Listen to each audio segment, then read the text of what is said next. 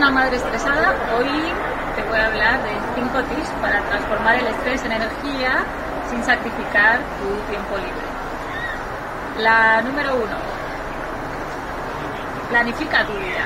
Si no tienes un mapa de ruta, si no sabes a dónde vas a empezar a dar vueltas de un lado para otro y vas a perder muchísimo tiempo, muchísima energía y te vas a frustrar.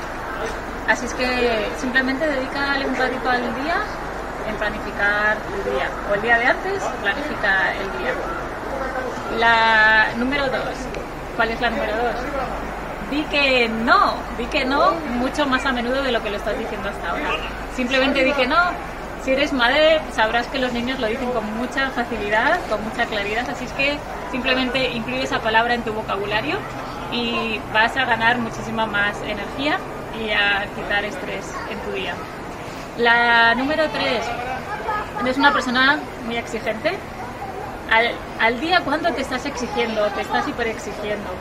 ¿Qué tal si cambias esa exigencia por agradecimiento?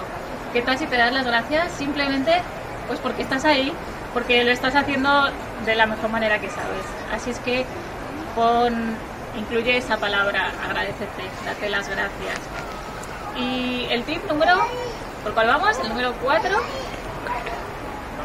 ¿El número cuál? El número 4. El número 4, os vamos a hacer primero un recuento. El número 1 es que vamos a hacer una estrategia del día. El número 2, di que no. El número 3 es que agradezcas.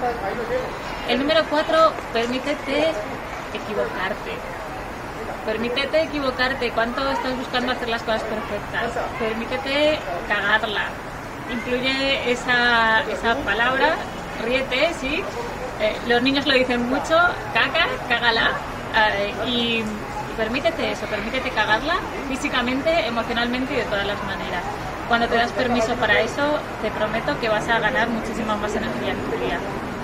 Y por último, la número 5 es que incluyas el autocuidado contigo, que te dediques al menos 15 minutos en tu día. Dedícate al menos 15 minutos en tu día para ti y ya verás cómo tu día va a cambiar totalmente y vas a incluir muchísima más energía. Cuéntame si estás incluyendo estos 5 tips en tu día y cómo ha cambiado ese estrés de día en algo totalmente diferente. Estoy deseando leer tus comentarios. Si has visto el vídeo hasta el final, escribe mamá Alaya, mamá feliz, y sabré que has leído y que has escuchado este vídeo hasta el final. Un beso y nos vemos en otro vídeo.